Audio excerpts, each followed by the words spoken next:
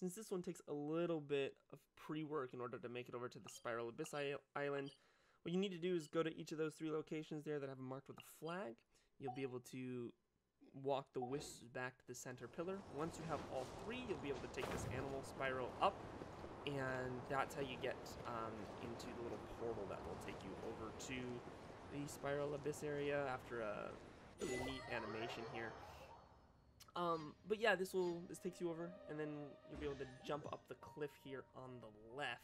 You can see it right there over the Spiral Abyss portal. Make sure you do talk to the portal if this is your first time over here, since it will allow you to unlock the ability to teleport back to this location. And with that said, it's an easy climb and glide over from the left side cliff.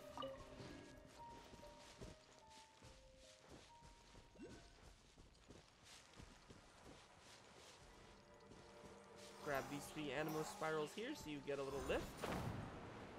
Right on over.